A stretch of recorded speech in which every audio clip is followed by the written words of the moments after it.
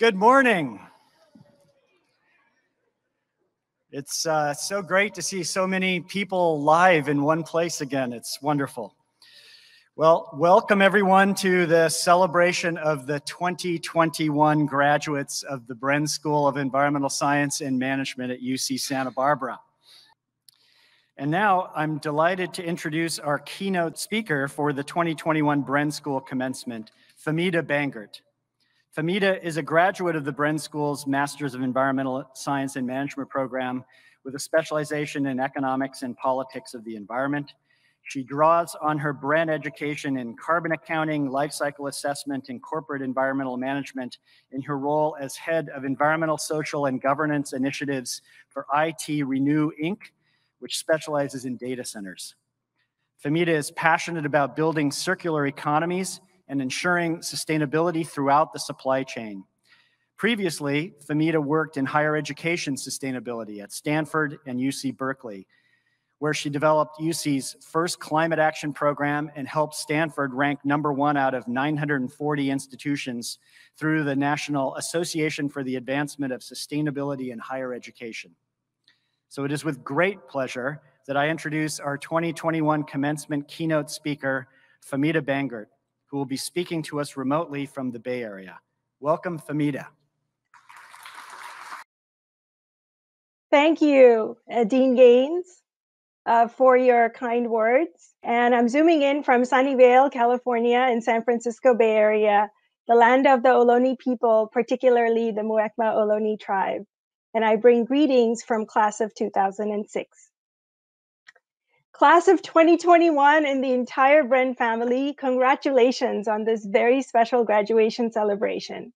You have not only managed to cross the threshold and add 4 more letters to your resume, MESM, but you have also done so in your own terms during the most exceptional year of our lifetime so far. When Dean Gaines and Dave Parker first invited me to be your alumni speaker, I was first honored, of course, and then a little panicked. I thought my email was hacked after all these years. But when I realized it was real, I could not stop smiling. The gift of the Bren education was a game changer for me, and to be among all of you today will now remain a beacon of hope and celebration to me. I did stop smiling, however, a few days ago when I realized I owed you a meaningful experience. So I did what always worked for me at Bren, was to go to the balcony with the view of the ever-nourishing ocean. We drove to Santa Cruz, and I thought of all of you looking at the vastness of waters during sunset. What might you want to hear? I realized that I do not have anything to say that you have not heard somewhere before, perhaps. Inner wisdom you don't already share, or quotes from famous people you have not read yourself. You are already complete with the passion to replenish our community, environment, and planet during your career. All I can and will offer are 3 affirmations or requests for you that resonate deeply with me as your friend and fellow graduate. First, please have no regrets about missing out on your Bren education because of the distance and disruption of the pandemic. What you experienced was the education. It's not what you expected and how you meant for it to happen, but the learning, the strength, and the inner motivation to go on. This is a lifetime of education, leadership, and resilience in 1.5 years, and with the Bren community by your side. If there is any cohort you want to be with during a demanding period of your life, and for it to be transformed by the love and support of the community, I have a feeling you got it here. I know I did when I was pregnant, wobbly, and then a new mom during the entire second year of my Bren experience. And it was absolutely the best and most enriching education of my life. My 15-year-old daughter, who was born with the full knowledge of how to calculate the trajectory of a pollutant, but who is quietly scrolling this speech so I can look at you, is a testament of resilience and rebirth during an unexpected challenge. If you can do all that you did with your masks on, while distant, on Zoom, and constantly improvising using the best connectivity between your brain and heart, imagine what you can do from this point on. Like athletes who train with extra resistance to be able to fly through the sprint, you are now strong, light, and ready. Second, every job available now is actually a climate change role. Every offer letter is about an ESG report down the road. And every career decision is now about some sort of a 2030 or 2040 climate goal. Whether your next business card has the words environment, sustainability, climate, zero in it or not, any role any of us take in this decade is in the service of the planet Earth. Whether the employer knows it or not, whether the hiring committee has thought it through or not, and whether the company is aiming in the direction of zero carbon, zero waste, or an equitable society or not. All jobs are, directly or indirectly, in service of a changing climate and economy. This shift is now inevitable, and the momentum is accelerating. So do not be concerned too much about the company brand, the title, or the job description.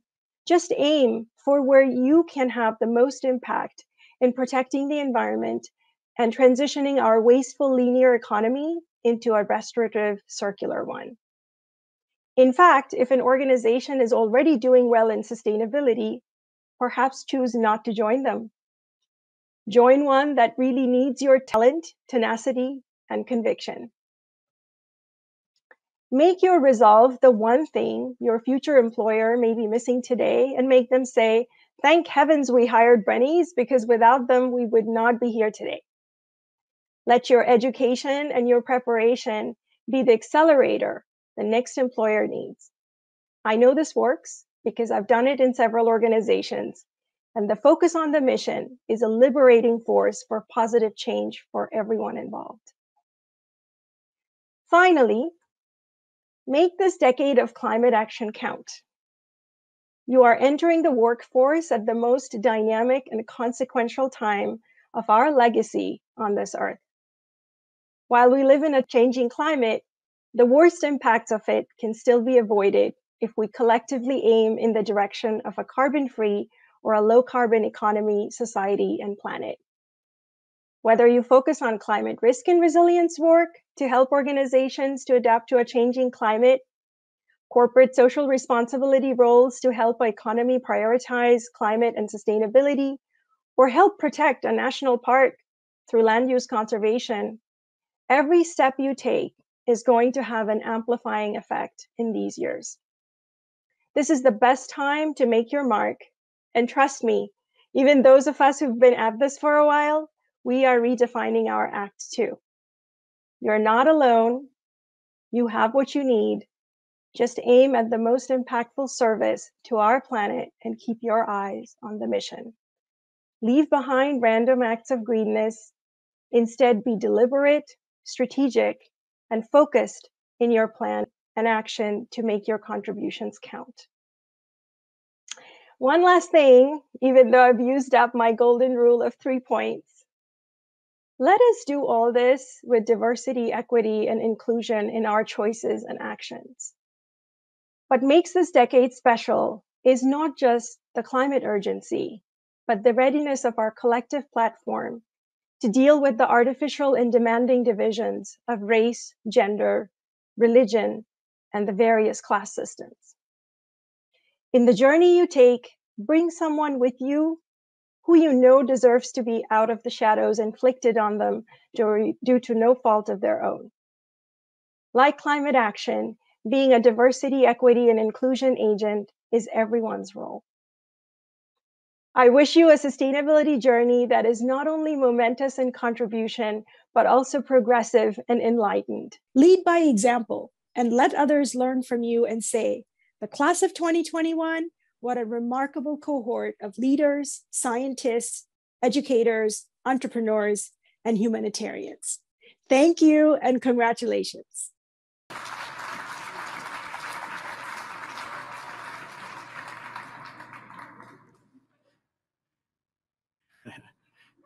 Thank you, Fahmida, for that wonderful speech. What an inspiring talk for how we can learn critical lessons from these challenging times. I think it shows the power of lifting spirits, inspiring the drive, and launching these great new innovators out into the world in ways that they can have really big impact. So thank you much for sharing your wisdom with us and for your willingness to join our hybrid celebration today. We look forward to the time when we can welcome you back to Bren Hall in person.